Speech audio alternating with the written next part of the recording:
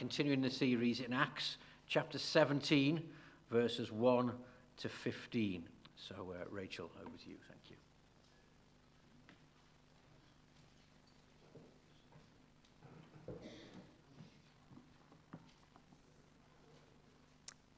Okay, so chapter 17, starting from verse 1. Now when they had passed through Amphipolis and Apollonia, they came to Thessalonica, where there was a synagogue of the Jews. And Paul went in, as was his custom, and on 3 Sabbath days he reasoned with them from the Scriptures, explaining and proving that it was necessary for the Christ to suffer and to rise from the dead, and saying, "This Jesus, whom I proclaim to you, is the Christ." And some of them were persuaded and joined Paul and Silas, as did a great many of the devout Greeks and not a few of the leading women. But the Jews were jealous, and taking some wicked men of the rabble, they formed a mob, set the city in an uproar, and attacked the house of Jason, seeking to bring them out to the crowd. And when they could not find them, they dragged Jason and some of the brothers before the city authorities, shouting, "These men who have turned the world upside down and have come here also.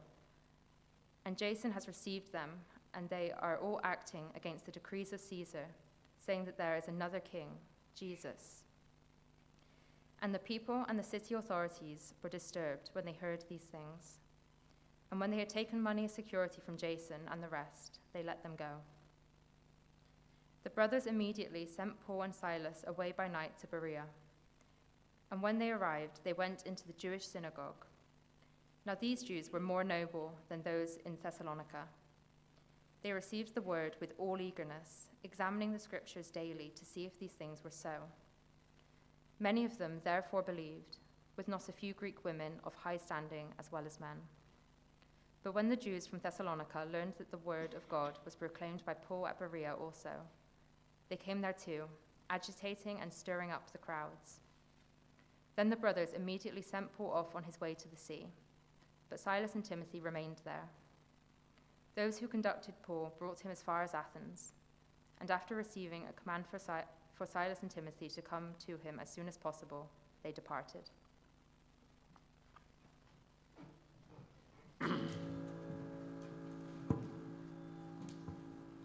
Amen. Good. Well, let's look at God's word together, shall we, as we just had it read to us before from Rachel. This series that you're in at the moment in Acts of the Apostles, this infant church, the new Christians, with all of the things that's kind of happening to them, all the stuff that's happened so far.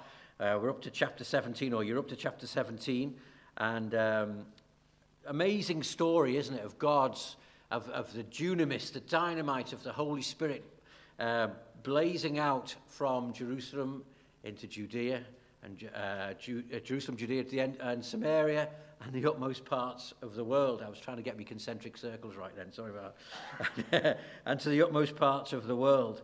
God's unfolding plan. I think I mentioned this last time, because I think it came back when you were on chapter 5 or something like that.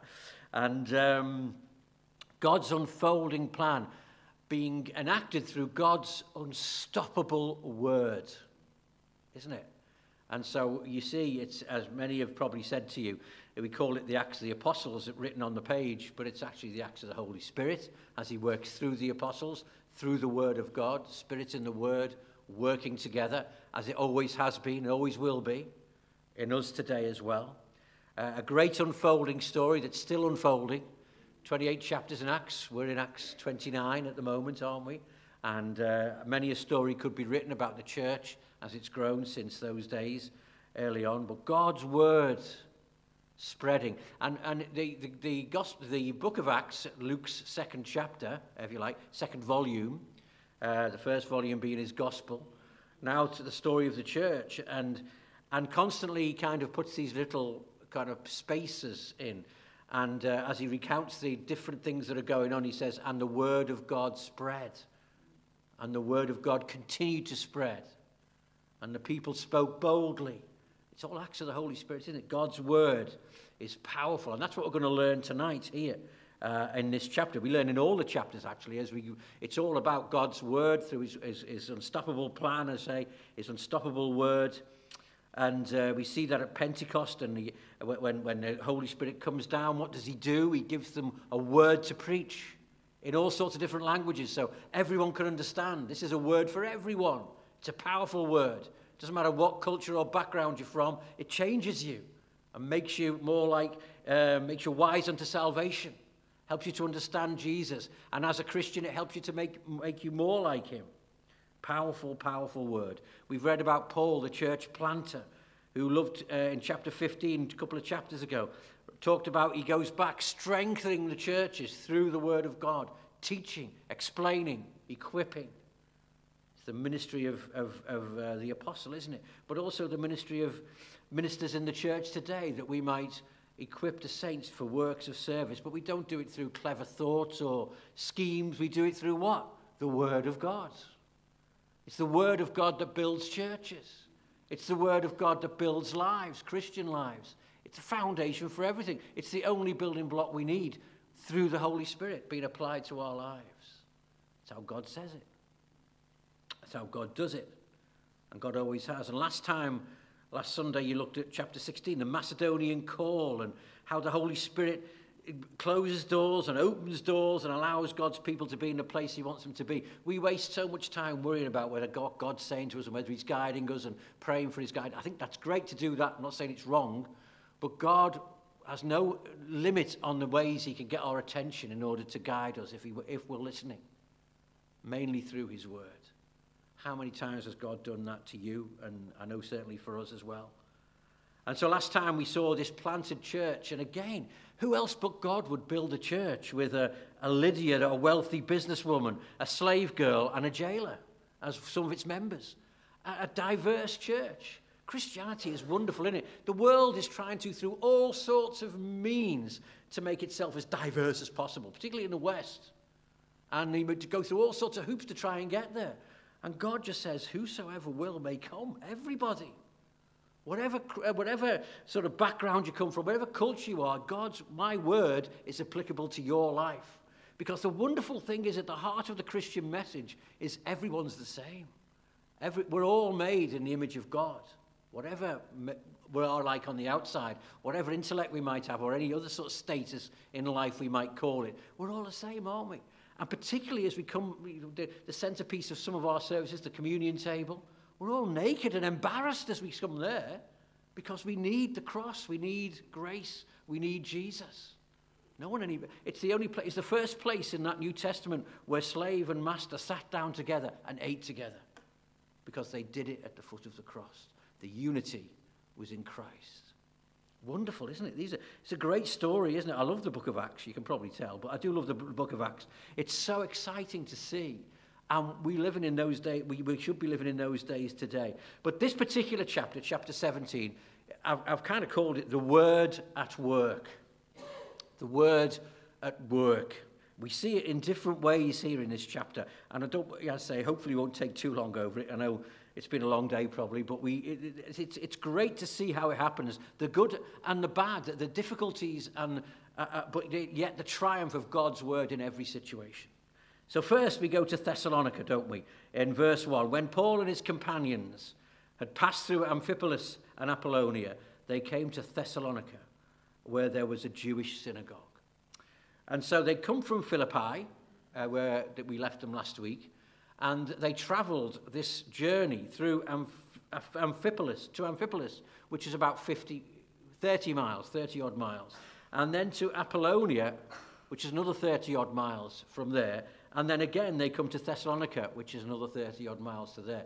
Altogether about a 100-mile journey along this road called the Via Egnatia. It's a history lesson for you here. That was one of the Romans' roads. What did the Romans ever do for us? They built great roads. It was their superhighway. It was the way of getting trade and armies and people from the Aegean Sea over to the Adriatic Sea.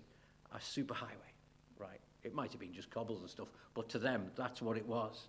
And so Paul and Silas, they go past these towns. We don't know why they went past there, but they were being led by God and his Holy Spirit. Some people think because there was a synagogue, they always kind of looked for a synagogue to go and start the witness in an area. And we'll come to that in a second. But maybe that's the reason why they didn't stop there. We actually don't know, so it's no point really. I won't spend any more time thinking about it, because the Bible, if he wanted us to know it, God would have told us, wouldn't he? But he didn't through his word. And so we see Thessalonica, this big city, 200,000 odd people, a free city. Again, there's lots we could say about that, but I don't want to spend too much time there. You can go and read the history if you like. It's interesting, because they were very much a Greek sort of thinking city in a Roman Empire in that area. And so they kind of had a slightly different viewpoint on things to some of the other cities that Paul went to. But as we'll see, as he goes to Athens next time, he's again, the word of God in every situation is applicable. And so it's a port, and a lot of through traffic from there as well. And so we see what Paul does, verses 2 down to verse 4 as he goes there. As was his custom, Paul went into the synagogue, and on 3 Sabbath days he reasoned with them from the Scriptures, explaining and proving that the Messiah had to suffer and rise from the dead. This Jesus I am proclaiming to you is the Messiah, he said. Some important words there we'll come to in a second. But as we said, he starts off at the synagogue, which is kind of where his kind of MO was. He'd go to the synagogue first. He'd find an open door. And obviously in Philippi, where he's just been, that didn't happen. So where he went there was down by the riverside. Paul would go wherever God opened the door. It was an open door policy. Wherever he went, he would go and find an open door where there was people who he perhaps would be able to work with. And as we find here, he goes to the synagogue where he would expect a welcome because he was a Jew. And he had that kind of connection there as well. And so he goes in there to this, as was his custom. I always think this is great. The other person you read that about in the Scriptures is Jesus, who goes to the synagogue as was his custom. And Paul often didn't get a very good and easy ride in the synagogue, and neither did Jesus. Think of Jesus going to Nazareth, his hometown. He's one of our own, he's come back home. And he didn't get a very good ride there. They wanted to kill him, throw him off a cliff by the time he'd finished. Didn't go that well, really, did it for him? But in one sense it did, because even though Jesus knew, and Paul knew, that in those synagogues, they weren't going to find the life that they needed. They needed to turn to follow Jesus and follow Christ. They still went there. It was a custom. They went to church, if you like. I don't know whether there's anything we can learn from that. Sometimes we feel we're not really wanting to go, but we need to be where God wants us to be, and particularly on his day, on the Sabbath days. And they spent 3 Sabbath days there. That's 3 weeks. Some commentators argue. They argue about everything, commentators, don't they? But commentators argue about how long he was there. But most people think around about a month at the most he stayed there. And reasoned with them, as I say. We'll come to that in a second. So he's only there for a month, setting up a preaching and teaching ministry to equip this young church with as much teaching as he possibly could. How can he best help this church to get strong in Jesus? How can he best help this church to become a strong, thriving church? This is the way you do it, through teaching and preaching and explaining and proving and proclaiming the word of God, because that's where the power is. And woe betide any churches that try to do it any different to that. And there are many that will try to do that and water it down and make it, from our point of view, more acceptable. Paul didn't do that. He wanted to preach Christ, and he wanted to preach it in a synagogue where he wasn't always guaranteed a good welcome, and we find that here as well in a moment or two.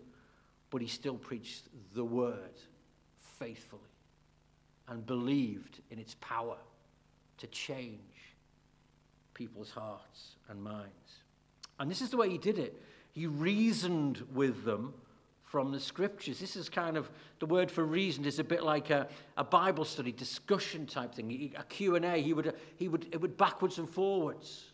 So there was a sense in which he did proclaim, as we've got that word there as well, preach the word to them, but also sat with them. And the trendy word for it these days is discipled these new believers by arguing and speaking the truth to them in this way, explaining, proving from the Scriptures who Jesus was. And Jesus does that himself, doesn't he? Remember the men on the road to Emmaus? And he comes alongside them, and what does he do? Remember the scriptures that all they had, by the way, was the Old Testament. They don't have any of the Gospels or anything at this point. And Jesus as well, coming alongside those two despondent disciples on the road to Emmaus, what does he do? He begins with Moses and teaches them all about him. The scriptures that they had. Proving. He's confident that the scriptures aren't going to fail him in any way. He's going to be able to prove who Jesus was through the scriptures and proclaiming him. Paul believed in the authority of God's word. The absolute authority of God's word. Let's not try and find a different way around this to get at these people. No, let's preach it as it says. Let's trust in the word that God has given us. Even the difficult bits of the Old Testament as they point towards the Christ who is to come. Paul knew it because it was real to him. He knew all this because he was a great, he was a scholar, wasn't he? He'd studied under Gamaliel. It was his kind of, he'd been to the right school. It's like saying, I've been to Cambridge. I know my stuff. And he knew all of that, and he knew all the arguments against he persecuted Christians. He'd completely tried to destroy the church. He hated them. And then God, through his son Jesus, meets him on the road to Damascus, and his word speaks into his heart, and he's never the same again. Even the foulest and most difficult, you've heard this before, I'm sure, because somebody's preached on this at some point in the past few weeks. But what an amazing transformation. That's the word of God, folks. That's what it does. It changes us. But Paul was not preaching a wishy-washy thing here. He was spending time discussing it so that these people, these new Christians, understood how important and how much he trusted in God's word and was able to stake his life on it. But not just the new Christians, the ones who needed to hear it perhaps for the first time, to be persuaded. And we hear later on, of course, that some of them were. Paul preached a robust gospel message. He said, hadn't he, to the Romans, he wrote a letter later on to the Romans, I'm not ashamed of the gospel of Jesus Christ. Why would I be ashamed of it? It's what's given me life. Why would you be ashamed of it? Because it's what's given you life as well. You wouldn't be here but for the gospel of Christ, but for the word of God. I'm not ashamed of it, says Paul. I'm not ashamed of it to speak about it in the church, but I'm also not ashamed of it to speak about it in the marketplace outside, however much trouble it gets me into. Because the gospel is the same whether it's in the church or the marketplace. I believe, Paul says, it's relevant here, but it's also relevant in the marketplace, in the world outside. And that world needs to hear it. And we see again many times during the book of Acts. And it gets them into trouble at times. And we'll see this again here. Because in the church, if you like, in the synagogue where it should have been fairly safe, it wasn't all that safe for them. But first, I wonder how confident we are in the power of God's word. I wonder whether we really, really trust it. Do we really believe in that robust gospel message that can still change lives today? What are we hoping will change the lives of the people we know who need to come to Christ? What are we hoping that will change the lives of the people who come into the church during the week? What should all of our activities be about? What should all of our personal evangelism be about? Yes, it's about talking about what God has done for us, but we exalt him through his word as we preach it to people. People need to understand who God is, who his son is, and what he's done for us. The good news of the gospel, don't we? The authority of God's word, that's what he preached. And he tells us what he actually preached very simply. The Messiah had to suffer. These were Jews, of course, and didn't think that Messiah should have to suffer. So he says, yes, the Messiah had to suffer because it's a sinful world. He was a servant king. He came as a suffering servant. And so he proves that from the Old Testament. Of course, we see that and we sort of take that on board, but for their culture, that was a huge thing. But Paul was not ashamed of it. No, this Messiah that you're looking for is here. He's come. And he is the one who suffered and gave himself. So he had to suffer. But there was a resurrection. He preached the resurrected Lord. That's why it's so important that the resurrection is preached alongside the cross, isn't it? Because we speak of an ascended, triumphant king. Not a dead prophet or something who said a few good things, who could advise us about our life. But no, a resurrected Lord who will completely transform our life and give us new life. Not just for now, but for eternity. And then he talks about the man, I proclaim to you, the man, Jesus Christ. It's all about him and what he's done. That's the basics of it, really, isn't it? So Paul is very robust argument, teaching the gospel and proving it for it, and total and utter confidence that the word of God is enough through the Holy Spirit's work in this situation. He's discharging his duty, if you like, no matter what it costs him. Verse 4 to 9, we see the reaction to this. And it's mixed, as it always is. One of the big principles we read in Acts of the Apostles is the gospel preaching will always divide. Don't be surprised when it does. It will always divide people. The word of God preached will always divide people. Some of the Jews, verse 4, some of the Jews were persuaded and joined Paul and Silas, as did a large number of God-fearing Greeks and quite a few prominent women. But other Jews were jealous, so they rounded up some bad characters from the marketplace, that place again, and formed a mob and started a riot in the city. A divided response, as always. Excuse me, we'll come to that in a second. But interesting word that some of the Jews were persuaded. Persuaded means that they believed the words that Paul spoke. Not because Paul was necessarily eloquent, because he actually says, I didn't come with eloquence. Doesn't he elsewhere in Corinthians, I think? He didn't come with a powerful ministry and eloquence and all of that, but with the Spirit of God and its power. And he spoke the word with confidence. He spoke the word totally trusting and believing in it. And God, through his Holy Spirit, did the rest in these people. And it was God's word that persuaded them, not Paul. And they were persuaded. The religious ones, some of them were persuaded. Only some. It's always the way. Only some of them were persuaded. But we see the word of God here at work. Paul is doing the talking. Paul is doing the explaining. Paul is doing whatever he can to persuade them in one sense. And he's knowing the Bible good enough and being confident in what he's saying and presenting them only the word and leaving the results to our Father in heaven through his Holy Spirit. There's method for us there, isn't there, as well, as he does that. And then these God-fearing Gentiles, God-fearing Greeks, maybe they'd had some earlier exposure to the gospel, maybe they'd heard about Jesus or whatever from some point or other, but a number of them are saved and brought into God's kingdom through his word speaking, the Holy Spirit working in them. And it says a few prominent women. It mentions this a few times. And a specific thing. Prominent women. It's a strange phrase, really, isn't it? Because we just don't quite understand what it means. And some people think, well, actually, a lot of the women in the Greek culture were well-versed in the Greek culture and what have you, which actually promoted the degrading of women in many ways for sexual acts and all of that sort of thing. And it usually did that. And as they hear this wonderful, life-affirming and wondrous gospel of grace and love, and hear it from the words of Scripture and the authoritative word as it's preached, and the Holy Spirit works in their hearts, they respond to that. Perhaps for the first time feeling valued as people who are made in the image of God.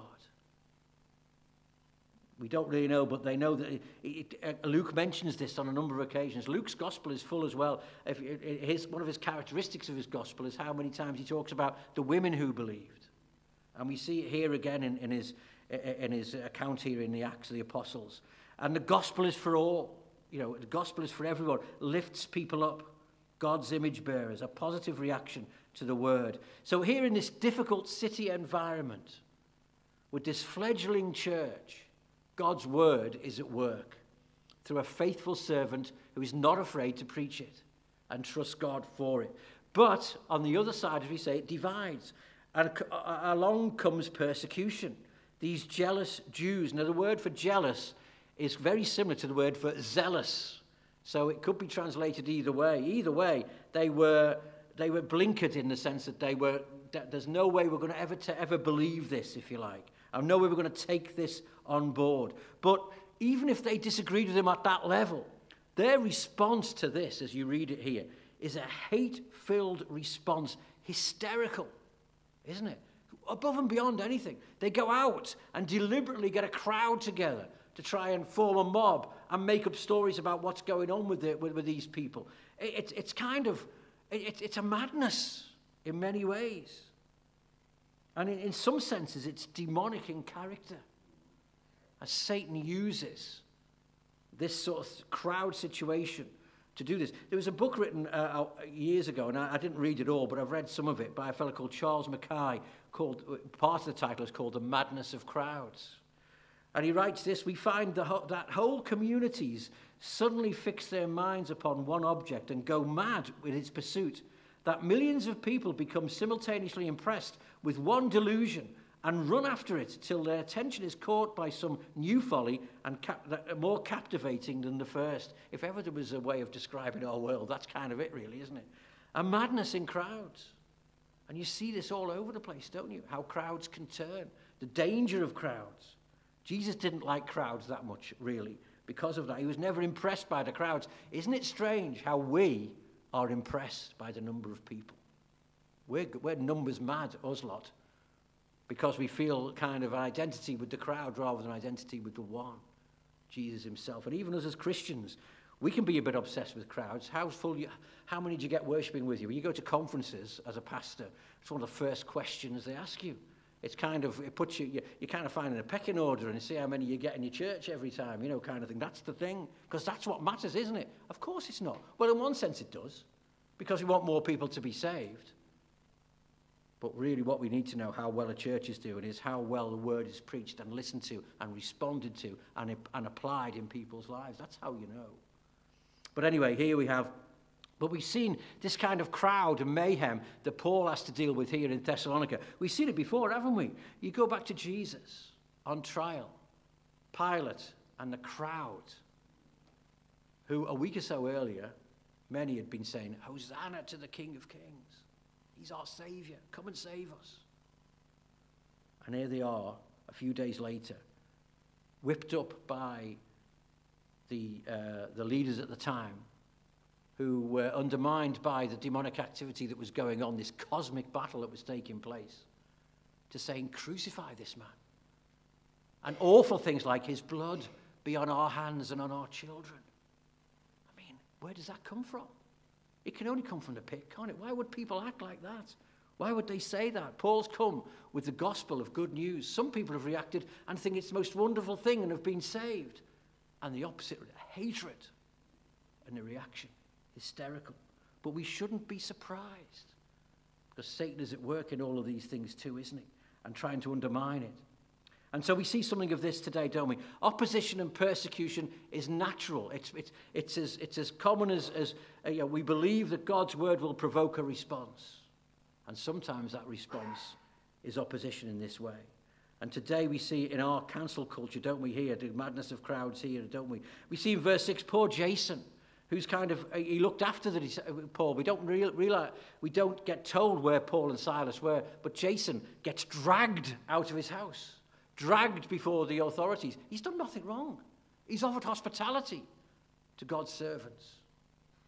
And yet he's been dragged before the courts for it. Is this the trouble? Is this the trouble that Jesus said we'd have in the world as we preach his word faithfully? Yes, we can trust it. Yes, we can believe in it. And yes, we can expect God to bear fruit. But we can also expect this opposition. Are we ready for that? Are we willing to stand firm on the word of God? Because the word is at work, we will see these things happen. The word's at work. They talked about him. He's proclaiming another king. Of course he is. He's proclaiming the kingdom of God. It's no threat to a world, really. It shouldn't be a threat to anybody, but this is another king. And they make it between him and Caesar, and so therefore that's their justification for calling all of these rioters out on the streets. But this kingdom, one of the strange things that they say is these are the men who've come and turned the world upside down, if you read it in the ESV in verse 6 there. But actually they've come to turn it the right side up in that sense. But the totalitarian rule of their day wouldn't have this. And our world won't have it either. They don't want us to preach about another king. They don't want us to preach about another God who we serve. who we come before humbly and receive his word and receive his forgiveness and receive his salvation. Because this world wants another king. In fact, it wants a lot of other kings. It wants itself to be king. And the people in this world want to be king. That's the lie of Satan, that we can do that. We can be the masters of our destiny, isn't it, really? So the world won't have it. Their world wouldn't have it, and there's always going to be opposition to the word. These kingdoms that we talk about will clash. God's kingdom and the kingdom of this world. But God is in the business of turning that world right side up. The gospel will always divide. The word will always do its work. It will expose people's hearts. So don't be surprised. And then interestingly, at the end of this escapade in Thessalonica, because this trouble was there, and after Jason had been released and what have you, they sent them away, sent Paul and Silas away. They didn't. A lot of people would have said, this is spiritual warfare. We need to get a prayer meeting going and start. Sanctified common sense says we need to send these guys away so that the gospel can go. So there was no prayer meeting in that sense. And there wasn't one in Berea later on as well, as we move on to that. Verses 10 onwards, let's read. As soon as it was night, the believers sent Paul and Silas away down to Berea. On arriving there, they went to the Jewish synagogue. Now, Berea is very different in lots of ways to Thessalonica.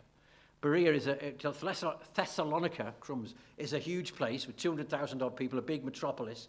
Berea is kind of off the beaten track. They've gone down, apparently, the Via Ignatia, carried on for another sort of 30 miles or so, and then turned off it towards the sea, ended up in this village, which they were aiming for, apparently, which is about 20 miles away from that. So now a village or a town of about 6,000 people, much smaller. And there they go to the Jewish synagogue again. And there's an open door there for them. And the difference here is what we should be praying for all of our churches. There is a real hunger for God's word. There's no greater sort of thing that we ought to be praying for our brothers and sisters, for our friends, is that we might have, and particularly as Christians, one another, that we might have a hunger for God's word. And we see here, verse 11. Now the Berean Jews were of more noble character than those in Thessalonica, for they received the message with great eagerness and examined the scriptures every day to see if what Paul said was true. As a result, many of them believed, as did also a number of prominent Greek women. Again, there's Luke's emphasis there, and many Greek men. Okay.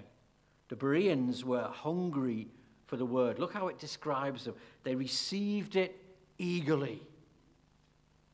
They examined it daily to make sure the preacher's on the ball. That's a great thing to do. You need to be doing that all the time. And also, it talks about them being more noble. It just means that noble word is a strange translation, really, but it really means that their minds were ready to listen. They had an open sort of mind. They wanted to hear. It was good soil, to use Jesus' analogy in the parable that he told. They were good soil, fertile ground, hungry for God's word. We need to pray for it, folks. We need to pray for it for ourselves. We need to pray that we don't get so full on other things that we're not hungry enough for God's word.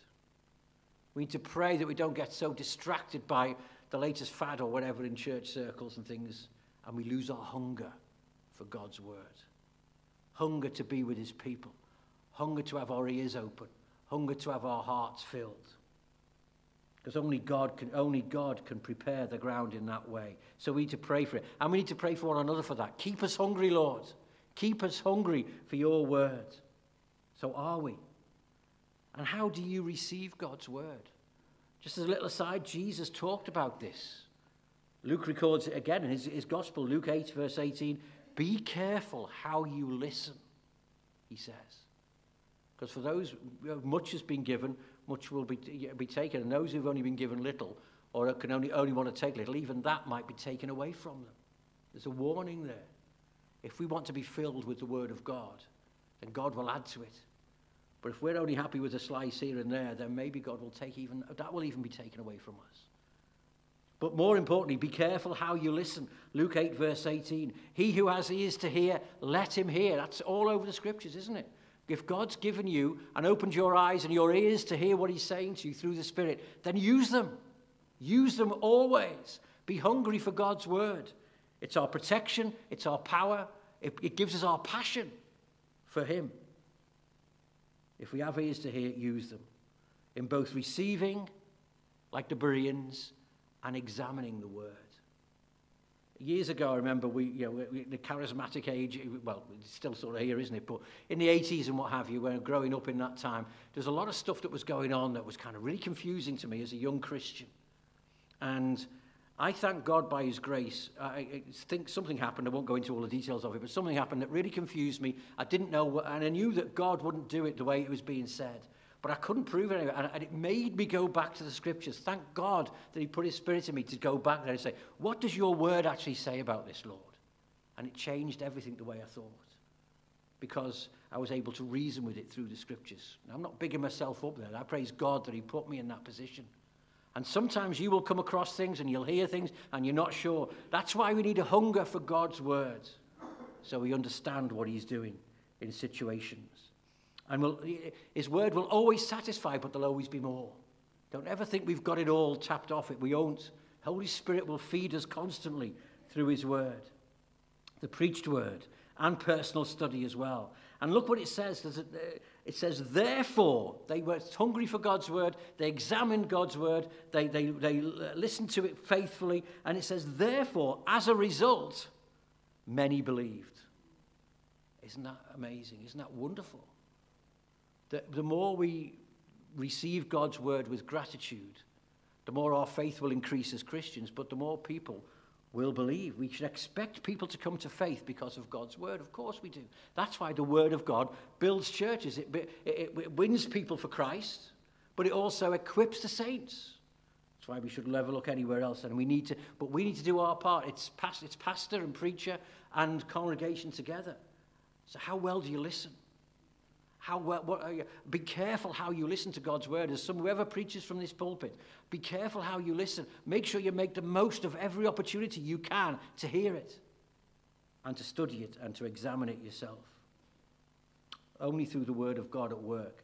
So do we trust the power of God at work through his word? Do we expect God to work through his word? Do we trust its authority? And again, women's ministry. I think the reason it's mentioned then, sometimes in churches, in the past it's been that women's ministry has sort of happened on the side somewhere. Women's ministry is word ministry, folks. We need strong women and men in the word. I know we have different ways in which we do things as a church, and I'm not going to get into all of that tonight in terms of roles and responsibilities, but we all, women and men, need to be strong in the word of God as we minister to one another. And a good women's ministry in a church is a word ministry. The word at work. A hunger here. But on the other side of that again, hatred. Verses 13 to 15. But when the Jews in Thessalonica learned that Paul was preaching the word of God in Berea, 50-odd miles away, some of them went there too, agitating the crowds and stirring them up. What kind of hatred does that? All that way. They weren't going on a car just down the road. It took them days to get there. Determined to agitate the crowds and stir them up. They followed for them over 50 miles. Such hatred for Christ and his word can only come from one place. And so we're in a battle, aren't we? It's irrational, that sort of behavior, apart from Satan's working. He hates Jesus this much. And he wants to oppose the work of God through his word that much. If we see anything in Acts, we can see it time and time again, can't we? And so we needn't be surprised by it at all. Opposition is also a therefore. Just as people believing is a therefore when we preach God's word, so the opposition will be, therefore there will be opposition. It will happen. Agitating, stirring up. It is spiritual warfare. So how do we deal with this? They don't have a prayer time again. They send them away. They do a runner. They get off again. And Paul goes off to Athens, and you'll pick that up next Sunday. And carries on there, doesn't he? So that's what they did twice, no powerful prayer meeting. What do we do here? Well, we need to turn to Ephesians 6. We don't need to turn to it because we're not going to read it because we haven't got much time to do that tonight. But Ephesians 6, we need the armor of God, don't we? That's what God says. That's how we deal with these things. We put on all of the wonderful things that God has given to us. A breastplate of righteousness, the helmet of salvation, the feet shod with the gospel of peace, the belt that supports us of truth, and the sword of the Spirit, which is the Word of God. How do we defend ourselves? How do we attack, if you like, the evil one? Through the Word of God, through preaching the Word of God, through speaking the Word of God, through being hungry myself for the Word of God. That will protect me as the evil one comes towards me. It's powerful. It will divide. Writer to the Hebrews says the same thing. For the word of God is living and active. We know this verse, don't we? Sharper than a two-edged sword, piercing to the division of soul and spirit, of joints and marrow, to the discerning of the thoughts and intentions of the heart. No wonder it stirs up response. We should be surprised if the word of God doesn't stir a response. If there wasn't any response to it, maybe we need to wonder whether we're really preaching the word of God or not. So sometimes the church's response to that has been, well, if the word of God is getting that kind of hatred response, we need to change the word of God. So how can you reconcile that with Hebrews 4 and verse 12? Where this word of God is meant to separate. It's meant to pierce the division of our soul and spirit, joints and marrow. And it's meant to discern the thoughts of our heart. It's meant to expose the wickedness that's there. And for those who, through the grace of God, accept it, it heals that wickedness and everything that's there and cleanses it and makes us wise for salvation and lifts us from the miry clay and sets our feet upon the rock and makes our footsteps firm. Praise God that it does that and protects us and equips us to go forward. But for those who reject it, it becomes like a poison in them in some ways. The word at work. We need to release it in our own lives by studying it, and like the Bereans, and as we read there, to trust it, to hunger after it, to feed on it, to be confident in it, to stand firm on it, and folks, to rejoice in it. Rejoice in God's word. Rejoice in the wonderful things that you hear and read in that word. It will divide, of course it will. It will be opposed, but it will also, by the grace of God, produce fruit that will last. And that's what we pray for. The word of God at work. And we know it, we see it. We see it in our world today. We see it as we read these verses here, don't we? We'll see it next week as you go into looking at Athens and what goes on there. I'd love to be able to preach on Athens. I love that bit, but somebody else is getting that one, so never mind. We'll go on with this. But it's wonderful to see the word of God at work, but let's not be naive that as God's word is preached, we need to stand firm in the armor of God, wielding the sword of the Spirit, which is the word of God. Let's pray together, shall we? Heavenly Father, we thank you for your word to us this evening. Lord, the challenge, Lord, to be hungry for your words, and Lord, not to be distracted by other things. So we pray for ourselves first and foremost, Lord, for our churches, that we would have hungry churches, Lord, hungry Christians longing to hear God's word, longing to hear your word speaking into our lives, making us wise for salvation, equipping us for every good work. Lord, give us that faith and trust in your word, that we would walk in it, we'd rejoice in it, we'd trust it in every way, Lord, and we'd expect it to work in our lives and in the lives of those we speak it to. But Lord, help us in the days, in the battle that we face, because Lord, we are in a battle, and we do know, Lord, that as we preach your word, there will be opposition, and sometimes unreasonable opposition, and we'll find it difficult. But we thank you, Lord, that you have given us the armor, that you gave us, Lord, to stand in your righteousness, your truth, your salvation, Lord. And Lord, we pray that you would help us to stand firm in that, Lord, wielding your word as the sword of the Spirit.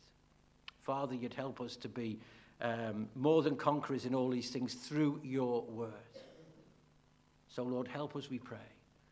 And we pray this, Lord, not for our glory and not for the church's glory, but for your glory, so that you will bring many sons to glory from this world Drag them out of darkness and bring them into your glorious light. That's what we pray for, Lord, and we know your word will do it. So we pray, Father, for its effectiveness in our lives and in our fellowships. And we ask this for your glory in Jesus' name. Amen.